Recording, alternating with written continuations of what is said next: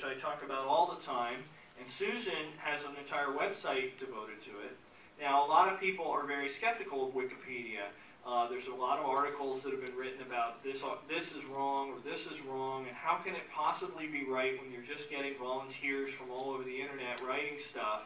There's going to be mistakes in it. And yes, there are mistakes in Wikipedia all the time, and crazy stuff gets put in Wikipedia all the time. And I say that that's not a reason to ignore Wikipedia. That's all the more reason that skeptics need to get involved. We need to be out there fixing this stuff. And a lot of the stuff really isn't as bad as you would think it is. It really does quite well. But here's the big argument. I did some measurements of traffic on Wikipedia, and I picked the two best sites, the two best pages that I have on my What's the Harm website in terms of how highly they rank in Google. So like if you Google ozone therapy, which is this weird alt-med thing, I'm one of the first links that you find in Google, which is what you want. You want to be on that first page of results. Well, Wikipedia is almost always on the first page of results for various technical reasons about how Google does what it does. And both Wikipedia publishes its traffic statistics, so I actually ran the charts for, that's an entire year of traffic at Wikipedia for attachment therapy and ozone therapy, which are two pages that are titled the same. I have a page about each of those things. Wikipedia has a page about each of those things. We both show up in the Google results right next to each other. And as you can see, Wikipedia has somewhere between 5 and 50 times the traffic I get.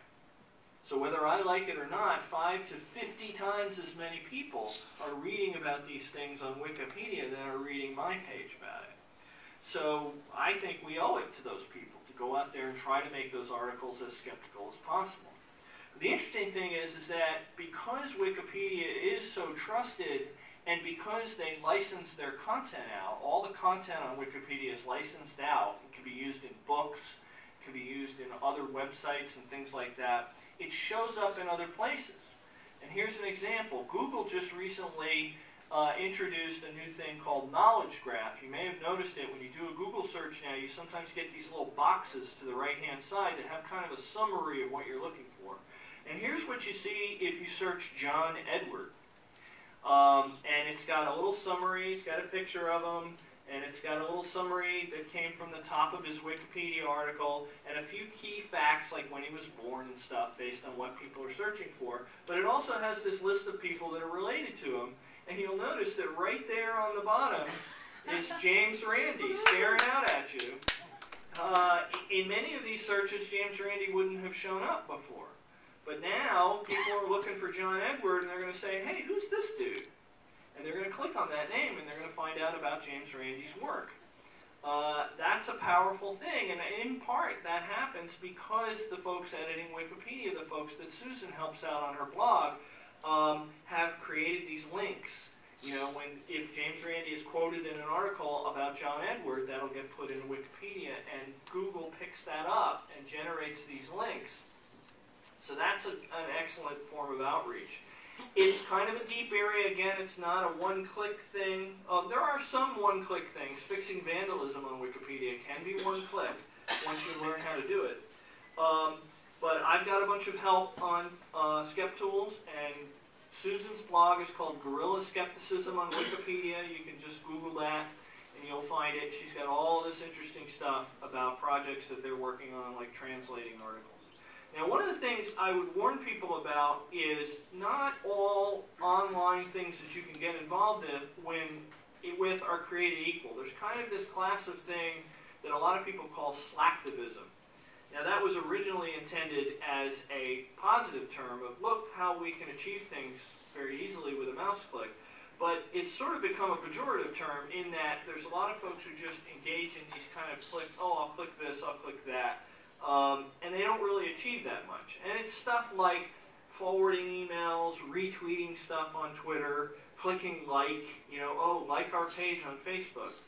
None of these things are inherently bad, and they do help. Like if somebody's trying to promote something, liking their page on Facebook does help them for technical reasons about how Facebook publishes stuff. But some of them really don't achieve that much. And I very kind of somewhat famously came out in my talk in Las Vegas against the idea of bombing online polls. Some people call it freeping because of the site called Free Republic. But where people will find a poll that's going, it's just one of these silly, unscientific polls on a newspaper site, and they will go and send all their readers over there to send it in a different direction. Maybe it's Barack Obama versus Mitt Romney, or creationism versus evolution, or whatever it is, and whatever your belief is, you send all your readers over there to send the poll in the other direction. And it's a giant waste of time, because no one, including those sites that post those polls, really care. Okay? The only reason newspaper sites put those polls up is because it helps keep you on the site, right? You'll vote in the poll, you'll come back the next day and see what the result is. 6 months later, the poll is gone. They don't keep the results. They don't care. And you can find interview after interview of people in the newspaper industry where they don't look at the results of those polls. What they do look at is what topics people are interested in. So if somebody puts a poll about something dumb, and you go and bomb that poll, you're sending them exactly the wrong message. You're telling them, yeah, I like more content about this dumb thing. So I don't think that bombing polls is a good thing to get involved with. Now, you could argue that Web of Trust is a giant poll that we're bombing. I would argue it's a little bit more scientific and a little bit more involved in that, but at least it has an effect, okay? That's what I ask people to think about is, will you achieve a tangible goal? And with Web of Trust, there is a tangible goal. You're trying to get that warning screen to pop up on 30 million screens when people go to those alt-med websites. You're trying to create content that will be visible for more than a week, right? If you vote in a poll, that's going to go away pretty quickly. But if you put some content on Wikipedia, there's content I put on Wikipedia 4 or more years ago, and it's still there, and people are still reading it every day. That's a tangible effect that actually goes into the future and actually achieves something. There's another really interesting thing that's been going on in skepticism that, again, you can get involved with, and it's the use of skeptical tools. These are kind of a little bit different than websites. Often they're pieces of software or apps you put on your phone. One of them is something called Fishbarrel, as in shooting a fish in a barrel. And what it is another one of these browser plugins like Web of Trust. You have to use the Chrome browser that Google gives away. But you plug it in, and it's sort of a helper. It's like an assistant skeptic. And the idea is it works particularly well in the UK and other countries that have regulatory agencies that actually care and want to get the public to report things. It doesn't work as well in the US, although you can give FDA complaints with this. But the idea is you can complain to the regulatory agencies about, in particular, alt-med people, but also anyone, like for instance in the UK, they have an truth in advertising agency called the ASA, and you can file a complaint and say this website is making a claim that's untrue. Another thing that you can use to help you as a skeptic is there's iPhone apps. I mentioned this Skeptic History iPhone app, but there's 3 iPhone apps. There's probably more, but I've got these 3. This one in the upper left is called Creationist Claims, and they're databases of interesting skeptical information boiled down into sound bites and things. This one is about creationism. The one in the middle is all about climate change. And the bottom right is Skeptics Dictionary, which has more general topics. But the idea is that if you're out in the bar and somebody says, hey, these rubber power bands that I use really help my balance, and you don't remember what the details is on that, you can pull out, for instance, the Skeptics Dictionary, and maybe there's an article on power bands. Or if somebody is saying something about how climate change, they disagree with climate change, or they heard about a study, you can go pull out this climate change app and find out, maybe they're wrong about it, and tell them what's right. Another one that came out, and actually the author of it was at TAM in Vegas, is a tool called Rebutter.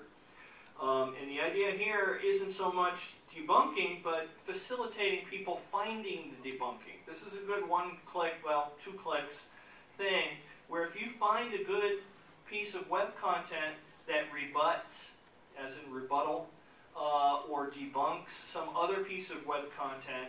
Again, it's a browser plugin. You get a little icon in the corner, and you can, in a few clicks, say, okay, this article is a good opposite to this article.